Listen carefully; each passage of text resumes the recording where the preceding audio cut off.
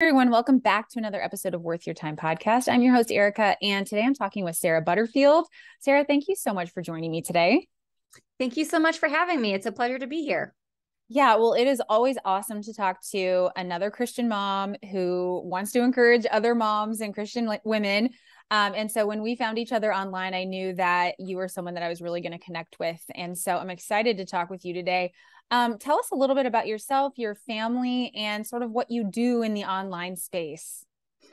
Yes. So my husband and I live in San Diego here in California. We have two boys who are 8 and 10, actually almost 9 and 10. And I am an author and a speaker and a ministry leader. And so my first book is Around the Clock Mom, Make the Most of Your God-Given Time. And so I speak to different women's groups and I write a lot in the online space about making the most of our time and going deeper and connecting with God in this busy season of our lives. Yeah, I know not everyone that's listening is a mom, but many people are. And so that is probably the most common thing you hear is I'm just so busy and I'm overwhelmed. And, I write about that a lot in my book that's coming up, Reason to Return, about how busyness is a reason that people stay away from church or, are not investing in their faith lives. And so I think we're on the same track there. And so how did you get passionate about this topic? I'm assuming you have some personal experience with it and then decided you needed to teach people what you learned. Yes, I do. So when we moved to San Diego, I had a 13-month-old and I was very pregnant with the second. And my husband took a job teaching at a local university. And neither of us really anticipated how busy he was going to be. And I was in the middle of transitioning from being a full-time special education teacher to a full-time stay-at-home mom. And I did not really have the support or the presence. Really, I had the support, but not the presence of my husband for the first 3 or 4 months that fall. And I felt like I was scrambling and really trying to figure out, how do I meet my kids' needs and my own needs? How do I carve out time for myself? And then, that panicky feeling when you do carve out some kid-free time for yourself and you're like, oh my goodness, there's a million things I could do and I'm so excited, and you're paralyzed with indecision. Yes. I felt like that so often. And so I just started thinking of, like, what does it mean to be faithful stewards of the time that we have? And what does it mean to live well in this tension of wanting your kids to hurry up and grow up, but also enjoying the moments with them? Mm-hmm. So that's how the book came about, which I wasn't really able to write until, truthfully, the youngest went off to kindergarten. So yeah, I was going to say, how did you do that when your kids were small? There's so much more I could dig into with that, but this is not a writing podcast, so I'm going to stick with our main topic here. Okay, so I guess if you could give us some sort of top line points on what kind of advice do you give women? I mean, we're entering probably a new year. I don't know if this is going to air before or after Christmas, but somewhere around there, we're entering the next year soon. And a lot of times that's a time when people can go, okay, I want to change things. Like, I want this year to be different than last year. And so what do you have to say to moms who are kind of feeling that way and they're resonating with what you're saying right now? Well, the first thing I would recommend is to really get honest about your limits and acknowledge your limits. And your limits are not bad. They're not weaknesses. But it's so good to just evaluate the season that you're in, make a list of your non-negotiable responsibilities, things that only you can take care of. Make a list of those, acknowledge your very real limits, and then try to respect those limits and not overscheduling, in choosing to underschedule so you can slow down, treating your own rest, as not something to be earned, not a reward, but a right, a God-given right, and something that we need to function well. So acknowledging our limits is a big one. The second thing that I struggle with too, even now, is to untangle our self-worth from our productivity. My husband asked me, like, how was your day the other day? And my answer was, oh, it was so great. I got so much done. And those two statements are so linked, and it's so hard to unlink them, to realize, actually, my day can be great and I could have done nothing. And my belovedness in God's eyes is not tied to how many things I accomplished today, or how many goals I've achieved in this time. And so that's a really helpful mindset shift that we can begin to make, is to untangle that your self-worth from how much you're getting done. Okay, I really resonate with that one like so much, because I agree what you just said. Like, I had never thought of it that way, but yeah, a lot of times when my husband asks me, how was your day? I will exactly what you said. I'll be like, oh, it was so great. I was so productive. I got so much done. Like, immediately, that's my answer. And a lot of times I have an emotional tie to my work and my productivity, where I'm like, oh, if I didn't get a lot done, I kind of almost feel a little depressed about it. Yeah. And we really need to untangle that. And so I think that requires, like you're saying, that requires like being intentional about the thoughts that we have around it. Right. Yeah. And recognizing that you do have worth, and your day has worth, even if you don't do anything with it. Mm-hmm. Right. And we need that. And moms, especially if you're a stay-at-home mom with little kids, you really need to know that, because sometimes you feel that you aren't getting anything done at all, but you are being with your kids, and that is a big something. So yes, it matters. That matters. The other thing that is helpful is to forget about balance and doing it all. I feel like even if you're not a mom, we get this message all the time that women should have it all and be doing it all at the same time. Mm-hmm. And so we just pursue this idea of balance, when maybe what we should be pursuing is priorities, and making the hard decision of, actually, no, in this season, this is my priority. And I'm going to let other things fall by the wayside. And I'm going to trust that God will give me the time to do everything that I feel that he has called me to. Right. Mm-hmm. But that is not necessarily all in one season. Right. Because Jesus's life, I mean, he didn't try to be a carpenter and do the kingdom building work all in one go. Right. He was a carpenter first. And then he saved his ministry for those special years.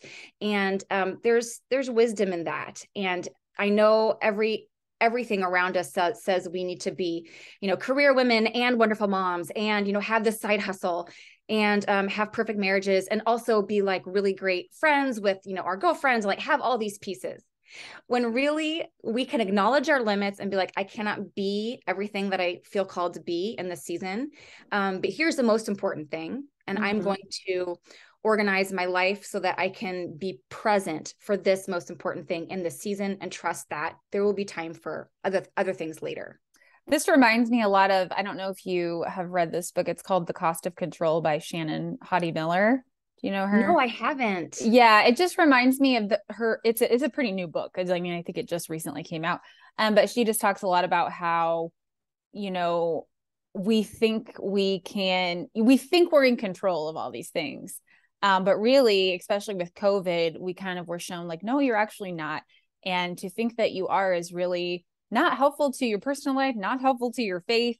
And so, yeah, like admitting that we cannot do all those things, admitting that we are not in control, we can't keep all of the balls spinning. That's a healthy mindset to have because it's true. Yeah. And there's real freedom there of saying, no, it's not my job to keep all these plates spinning. Right.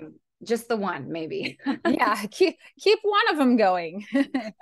Well, I explain it as like, I use this example a lot. A pastor that I used to have, he would explain it this way. He's like, imagine you have a big vase jar that's bigger at the bottom and smaller at the top. He's like, you have to put your most important, biggest pieces at the bottom. You can't cram them in at the top. Like, so spiritual life, for example, like if you're putting, your kids like elite soccer down at the very bottom, and you're trying to cram your spiritual life into the very little top, that is not going to work out very well for you. And so we have to rearrange our lives. And so the things that matter most are grounding us, grounding the rest of our lives. Exactly. And we don't like to hear that, because that means we have to make a choice. Right. And we would rather do everything or try to do everything than have to cut something out. Right. Yeah. That is me. I am like first person, and people are like, do you want to do a new book club? Do you want to do a new writing class? I'm like, yeah, yes. I want to do all those things. And my husband will often tell me, you're trying to do too much again. And I'm like, yep, I am. That is my personality and it is not good. So I totally am tracking with you here. Yeah. The other thing that I think has been so helpful for me, but is still a work in progress because it's constant, is to view the interruptions in our day, wherever they're coming from our kids, from our coworkers, from, whoever is around us, to view those interruptions as an invitation to minister to the people in front of us and to prioritize people over projects. Yes. And so that is a mindset shift I am trying to cultivate, to take especially with my kids, to take a deep breath at the interruption before responding, right? So they don't feel like they're not valued, like whatever I'm working on is more important than whatever they need or they want to tell me. So I'm working on that.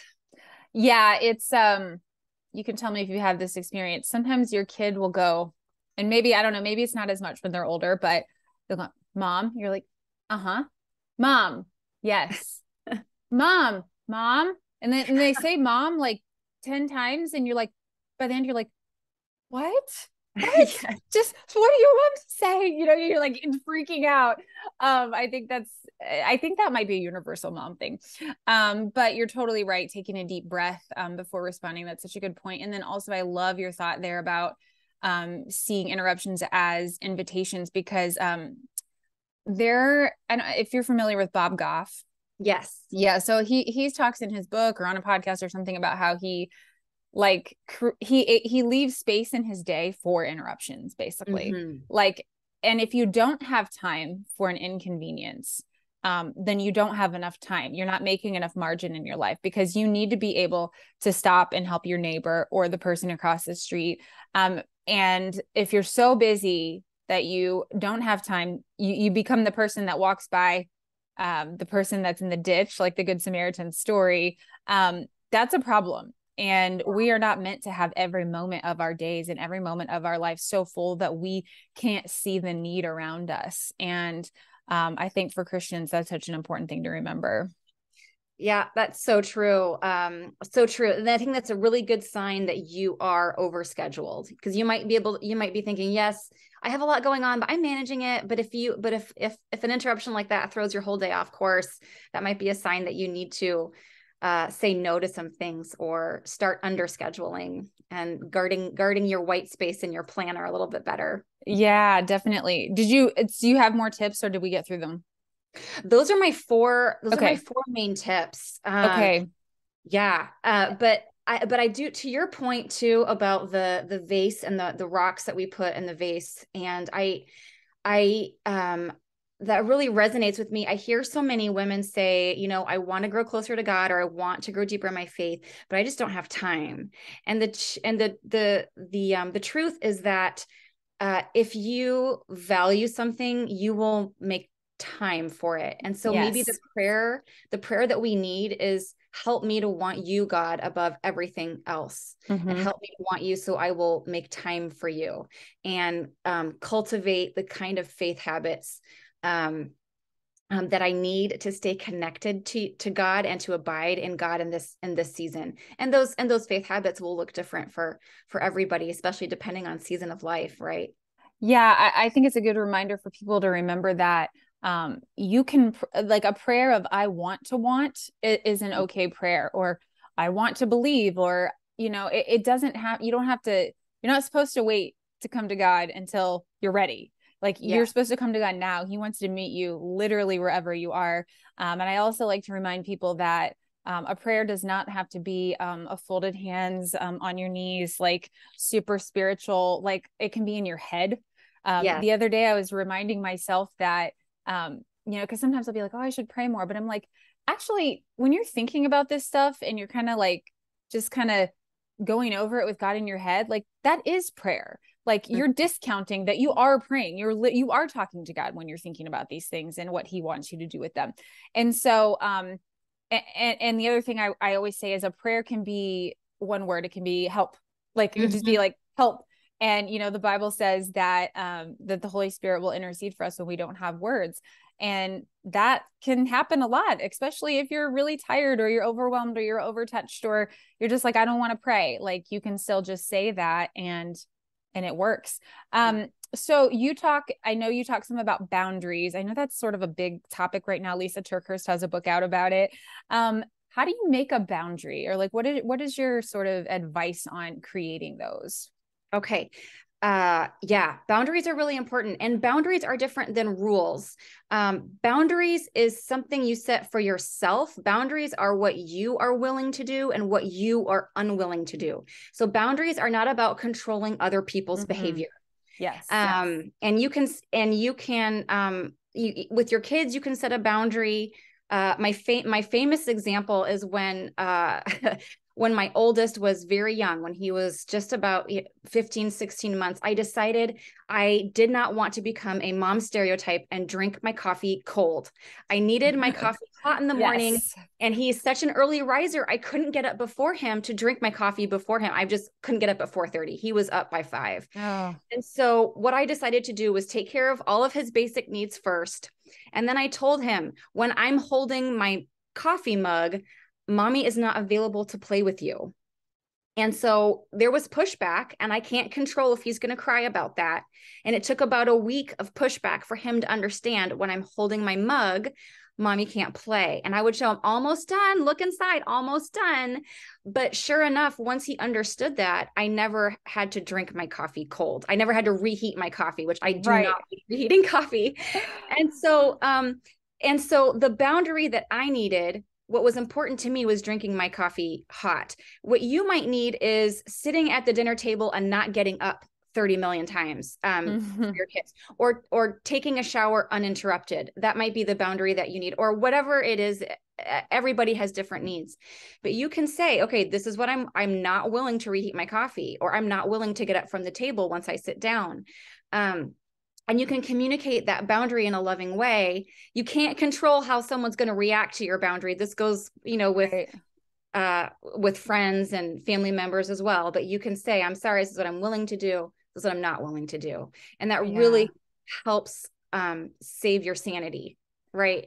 Yeah, I think I mix that up way too much with my kids. Like I often am sort of accidentally turning it into a control thing and not remembering that it's not like that. It doesn't work like that. When you're trying to do it as a control thing, you feel like you have more power, but you actually don't. You kind of give up power in a way with boundaries, but it works out better in your favor in the end. Even though it may be harder in the beginning to actually enforce it. But I think it's so key, you're right, to understand what exactly a boundary means. And that definition is not like sort of brought back into the conversation enough. Okay, so tell us a little bit more about your first book and who would be the person you think would benefit from it. So Around the Clock Mom is really geared for moms with kids that are very young. It's the book that I wish I'd had when I was going through it. However, I have been very surprised by the number of homeschool moms that have older kids in grade school that have gotten a lot out of it. And that's been really heartwarming to know that it's been helpful for that demographic as well. Okay. Yeah, go ahead. Yeah, no. And that was it. That was it. Okay, cool. Yeah. Do you have a copy? Can you hold it up? Or I do. Yeah, okay. Here it is. Okay. Oh, cool. That's a cool cover. I like that. Yeah. I like the blue a lot. And are you working on another book, or do you want to talk about that or no? Yes, I am working on another book, title to be revealed later. But it is connected to this idea of how we most faithfully steward our time. It is a book to equip and empower women to take seriously their theology and own their faith. I love it. Yes. That's up my alley. Yes. That matters. And time spent with God is never time wasted. And the theology that we have matters. It matters to the people around us. Women are leaders in their families, in their communities, and in their churches. And so it's important that we develop deeper roots of faith and know God more intimately, because it matters to us and to the people around us. I think that is such a timely book. I actually, you might have seen, I was at a Hope Writers Conference last weekend, and And Mary DeMuth was talking about trends in the publishing industry. And she was saying that the themes around apologetics and things like that are really like rising, like to come, like they're not quite kind of here yet fully. And so I feel like you're right on time with that. And I know for me, learning theology and apologetics is something I did not do up until a couple of years ago. And now that I have, I'm like, it's a travesty that I went my whole life without learning a lot of this stuff. And I'm so committed now to teaching my kids, which I think your book will play into that, because as we teach our kids, we learn so much. And so our kids are going to be really a step ahead of us. And and in today's world, let's be honest, they need to be a step ahead of where we were, because it's not the same world as it was when we were kids. So I love that topic. So see, you're on my launch team now. So let me know so I can be on your launch team when your book comes out. I will. I think we're all better together and supporting one another. Definitely. Okay, Sarah. Now I love to ask people, what is something you've been reading or that you would recommend to the audience today? Oh, goodness. I'm sorry I didn't prepare you. Oh, no, that's okay. Anything that you've been reading is fine. Or if you're not reading right now, podcast, show, no. whatever. I'm always reading. Okay, so I just read this wonderful book called Freeing Jesus by Diana Butler Bass. Okay. And she talks about different ways that she is, so it's part memoir, part just general nonfiction about how we view Jesus throughout our lifetimes as friend, savior, teacher, Lord, and way and presence, I think. And it really, really blew my mind. And it's one of those books where I am a better person of faith for having read it. So I highly recommend Freeing Jesus. Okay. And as far as fiction goes, I have just, I have so many. I love fiction. I think the one that comes to mind right now is the 100 Years of Lenny and Margot. Oh, okay. There is a character in there. He's a priest, and he is so endearing. And the way these characters interact together, even though it's such a lighthearted book, it made me think deeply. And I love the kind of fiction that points me to a larger truth. And that's one of those books. Okay. Say the title again. It's the 100 Years of Lenny and Margot. That just sounds magical. I don't know. Yeah. I like the sound of it a lot. Okay, cool. So you're a person that reads a nonfiction and a fiction at the same time. I usually have about 6 or 7 books I'm reading at once. Yeah. That's how we are. That's how us writer people are. Like, I can't stop myself. And do you buy a lot of books as well? I do. It's becoming a problem. It's a huge problem. I know my husband, like when we first were living together, he was like, you have to get rid of some of these. And so like once a year, I have to do a book dump, which I hate doing because I don't really want to get rid of any of them. And I often just buy them. I like never go to the library. It's so bad. And I just hate reading on Kindle. Like I just can't do it, even though they're cheaper. I can't do it. And so I've got to have the hard copies. I love to underline. It's a huge problem, but it's all right. It's all right. We're good. And, I am always pushing books I've read onto people. I'm like, you have to read this. Yeah. And people are constantly like, how do you read so much? I'm like, I don't know. Like number one, I'm a fast reader. Sometimes I probably read too fast and like I'm skimming a little bit, especially with nonfiction. But it's just like kind of like life to me. So I've got to do it. Absolutely. And that goes back to what we were saying before. If you love something, you make time for it. Exactly. All right, Sarah, well, how can people get in touch with you if they want to connect? The best way is to go to my website, which is sarahkbutterfield.com. And that's Sarah with an H. And then I love sending out a twice a month newsletter with just curated links from around the internet that are going to help you in your journey of faith. That's the best way to keep in touch with me. All right. Awesome. Well, thank you so much for joining us. And I'm looking forward to your book. All right. Thank you.